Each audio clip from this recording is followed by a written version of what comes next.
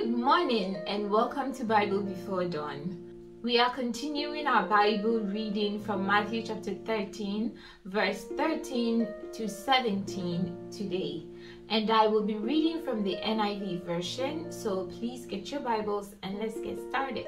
Thank you, Father God in heaven. We bless your holy name. Dear God, we thank you for another day to study your word. Father, I ask in the name of Jesus that you give us listening ears that can understand that which you're giving us, so that, Father, we'll be able to apply it in our lives to bring glory to your name. We thank you, dear God, that you have heard our prayers in Jesus' name.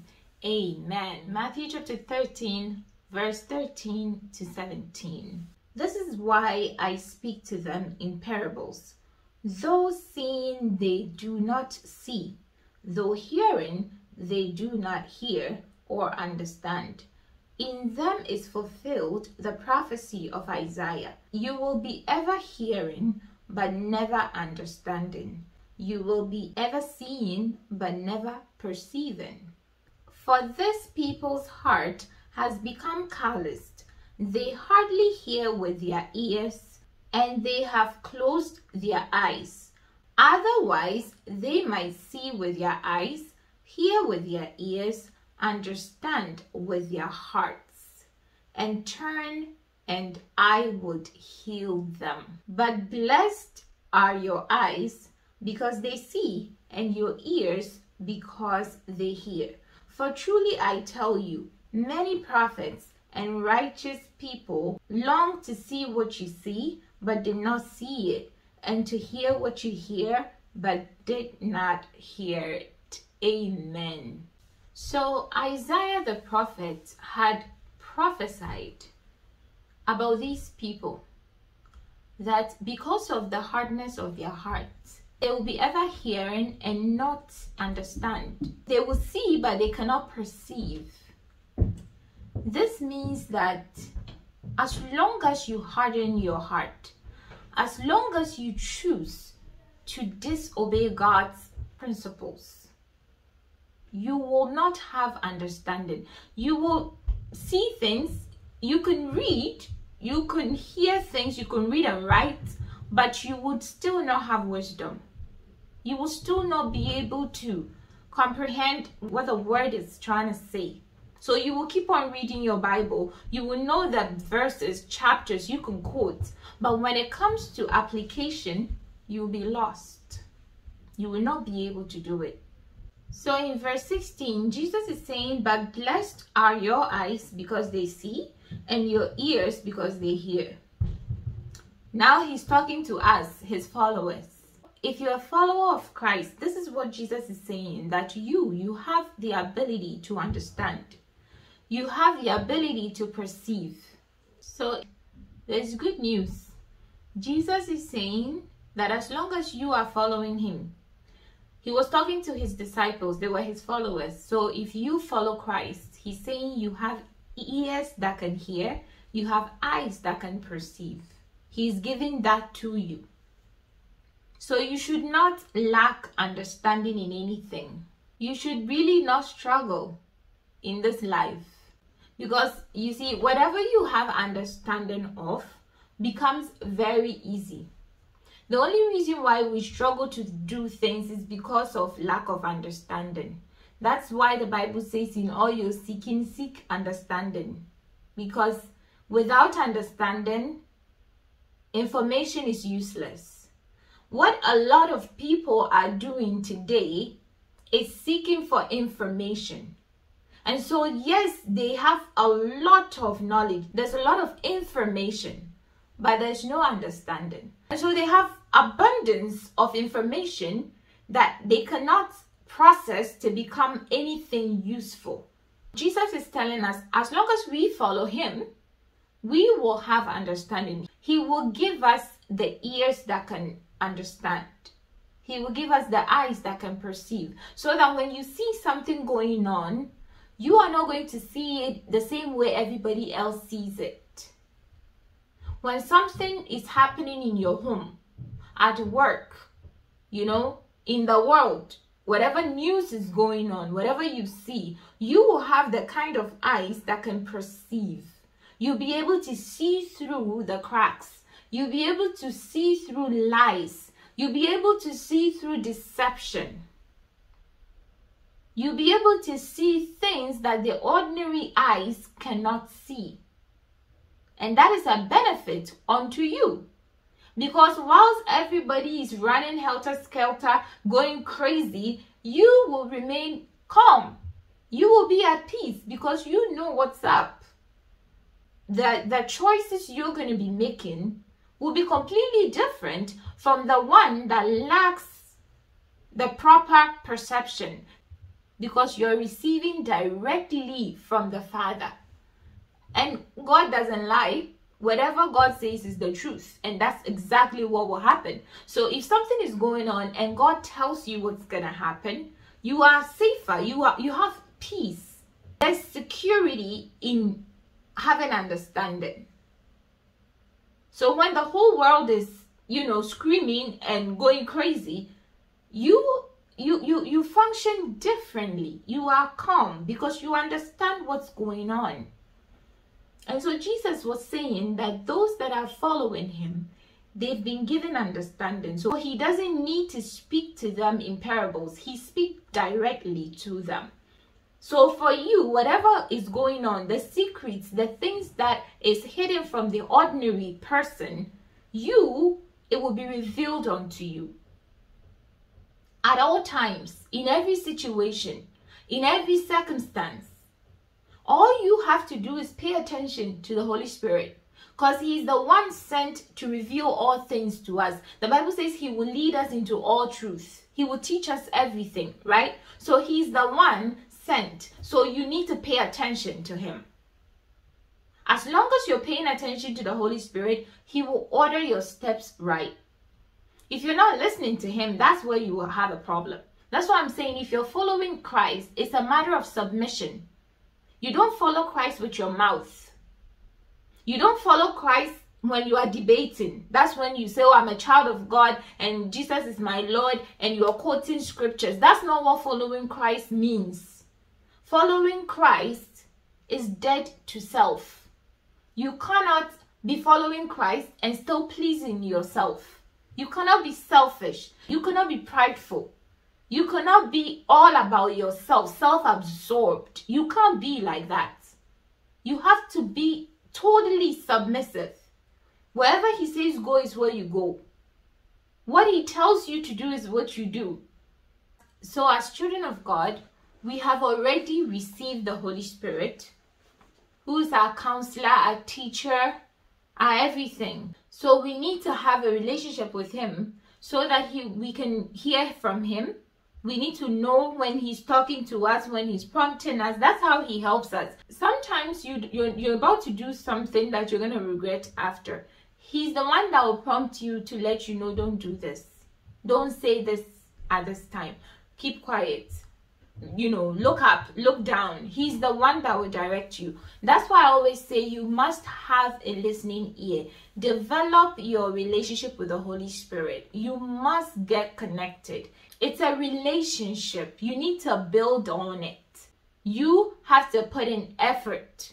The Bible says if we draw near to God, he will draw near to us. You have to prioritize him. So Jesus is saying those of us that are following him, we have listening ears. We have eyes that can see. Another thing I wanted to mention is that if you have a person in your life that has a hardened heart, that believes in God but struggles in their walk with the Lord because their hearts are, hardened, we must be careful not to push them away to the side to think that, because their hearts are hardened or because they are not following the Lord, that we just throw them away. We have to be very careful. We must intercede for them. Okay, Jesus loves them. Do you see how he spends so much time with them? He will sit there and give his time for them. Even though he knows they can't really hear him, they won't listen. He still cared for them. You must still care for them. You must still treat them the way you would treat them if they were okay. If their minds were normal, the way you would treat them, you must make it a point to treat them that same way. Don't push them away. Don't look down on them. Instead, intercede for them. Ask for mercy for them. That God will work on them to help them, kill that pride so they can be humbled and now be able to follow Christ. Because Christ came to die for the sinner. He did not come to die for the righteous, but the sinner. Christ cares about all those souls. So we can't, write them off. It might be difficult if you are dealing with such a person, especially if it's a spouse. I'm speaking to those of you who are married to unbelievers. It is a very challenging and very difficult thing, and sometimes you might think your only option is divorce. But the Bible tells us that we should continuously live out our righteousness in their faces. They should see it. Because look, human beings are like mirrors. We mirror each other.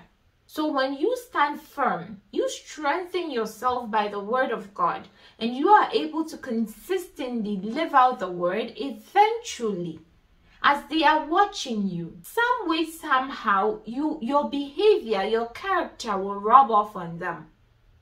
And eventually, some of them might be saved. There's a chance that they will yield their will. Yes, they may never, because it's a matter of a will. They may never care. But you should still attempt. Just maybe your case might not be the case where they never yielded and they died. Your case may be the one that actually became influenced by you and turned their lives around. So never dismiss a person like that. If you're married to one, don't be quick to leave them. It's not easy. What I'm asking you to do is not easy by no means. But with the help of the Holy Spirit, it will be easy. The Holy Spirit will counsel you. He will give you wisdom that is beyond your imagination. He will give you peace. He will give you the joy you need to carry through. And keep on modeling the Christ-like life in front of them. Be more forgiving, more compassionate, more tolerant, more understanding. Treat them the way you would treat them if they were okay. Keep on modeling it with the help of the Holy Spirit. When you feel weak, when you feel tired, because it's a lot of work and sometimes you would want to snap. But when you feel like you're about to snap, when you feel like, you are frustrated, go to the place of prayer. Tell God to pour into you because you want to serve Him. It's God you're doing this for, not yourself. Do you understand? So go to God. They that wait on the Lord shall renew their strength. That means as children of God, we do get drained. When you're giving love all the time, especially the unconditional type, when you're loving the unlovable, the wicked, it's so draining. So you need to go back. You need to be spending a lot of time with the Lord so He can strengthen you. Okay? So don't write them off. Don't quit. Just keep on going and trust God to work it out. And if unfortunately you could not hold yourself and you have divorced them by this time, and you are now listening to this message and you feel like it's too late, you're already divorced, it's still not too late. You could still pray for them. Yes, they're no longer living with you. But most of you that are divorced with children, you know that it's still the same thing. It's as if you still live together. It's still the same thing. Nothing has really changed because you share children together. So you are still having to deal with them. It's still not any easier. Being divorced doesn't make it any easier. That's one thing the Lord taught me a while ago. Being divorced or separated from the partner that is not submitted to Him does not make it easier. It doesn't. So I would encourage you, pray for that partner because you have children with them. Your children are a part of them. And I'm pretty sure your children will not want to see their mom or their dad in hell. They would want two of you together. It doesn't matter what it is the person has done.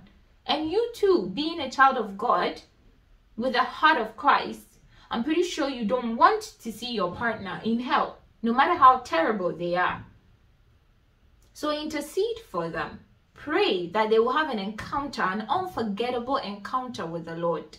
And in your distance relationship with them, however you are relating to them, model the character of Christ. Let them see you be more merciful towards them, be more forgiving, be more kind. Don't act out of frustration all the time with them. And like I said, when you feel frustrated, go to God and get poured into so you can come back to be able to love them.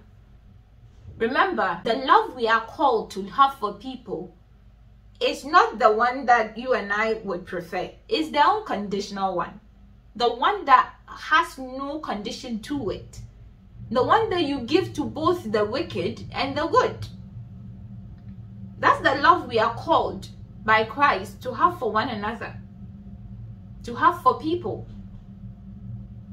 Okay? So you would need God himself to help you to be able to love like that. So don't give up. Keep on loving them unconditionally.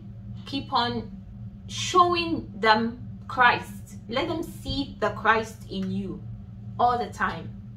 And keep on praying for them. Ask for mercy all the time. Every time they offend you, go in a place of prayer. It's not going to be easy, but you can do it. You can do all things through Christ. So go and pray for them.